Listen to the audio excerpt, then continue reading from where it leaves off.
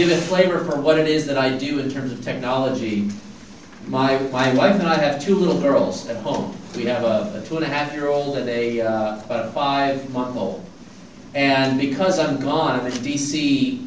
Basically all week, I commute virtually, which is to say that my wife takes pictures on our iPhone of our daughters doing fun things and uploads them to me so that during the day I get to get these picture mail. And I realized that I was consuming a lot of bandwidth in the process, thinking about technology in the country. And I was impressed by the fact that our country is moving in this direction. Well over 80–90% of the population now has access to cell phone technology.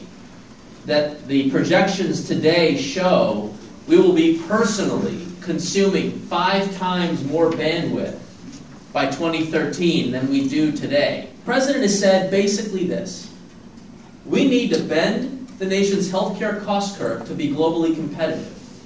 We need to upskill the higher education attainment rate in order to ensure we have the workforce to be globally competitive.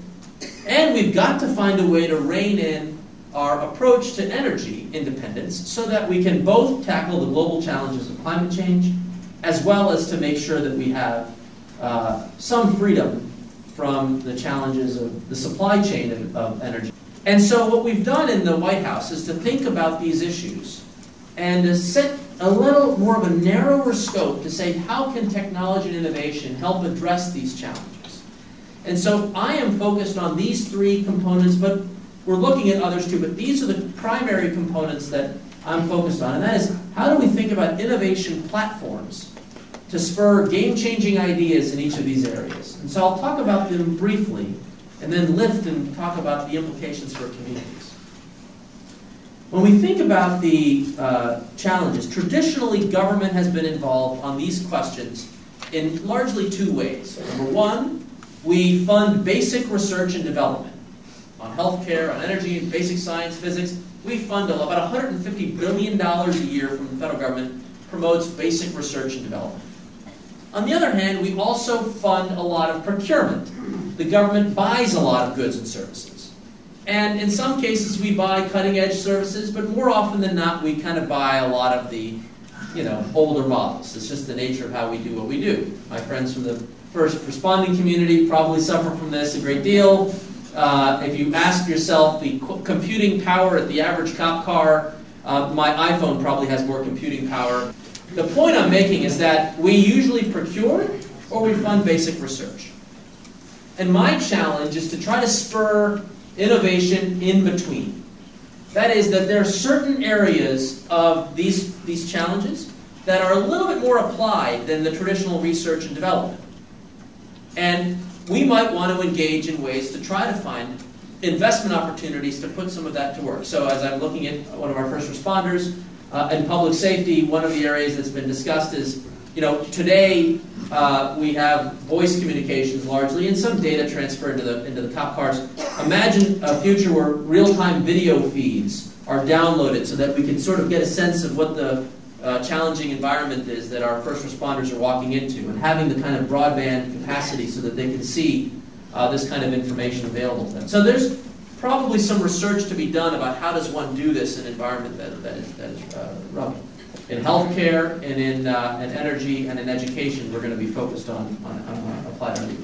On the other hand, there are all these innovative opportunities to buy services that we hadn't thought of in those capacities. In Virginia, just to give you an example, we ran a program. We recognized that Virginia's physics content just wasn't as up to snuff as we would have liked it to be. For example, in today's environment, it still says that pick up a Virginia physics textbook, the main component of a television is the cathode ray tube. This is Virginia. We got an A grade nationally for our education standards. And by and large, we have a great process for managing all these programs. But the reality is that the world has changed, and it's been 7 years since we revisited. And so we have this challenge. So one of the things that we had done was we said, look, we could wait for the next process to review the standards and get them up to speed, or we could turn to you. the people of Virginia and asked if you would help write your own physics textbook. This may sound a little quirky, but we put out a call for solicitation. And folks all over the country volunteered at no cost to write chapters on contemporary physics material, on modeling and simulation, which is a growth industry for Virginia, on nuclear physics, which is another area of growth in Virginia, as well as several other aspects like this notion of gravity around dark matter, dark energy, for those who follow physics, an interesting subject. And so we went through 4 levels of peer review and quality review, and William and Mary ultimately edited the whole thing, and we published for free this open physics flexbook. So from the time we conceived of it in sort of the August-September time frame, it went live in March. All free. You can download it at virginia.ck12.org. But now school districts are buying netbook computers, like $400 netbooks, preloaded with the physics content. And get this, they're getting rid of the repurchasing of the new physics textbook. The price arbitrage is if they do 3 textbooks, they funded the netbook. And by the way, you can print these things for $3 at Kinko's, and it looks just like a regular textbook. I had one. I'm actually testifying tomorrow on the Hill, talking about this kind of stuff. So it's an example of a procurement, which is that normally they would have bought the textbook. This is the school department procurement. Now this is Albemarle County, which is outside of UVA.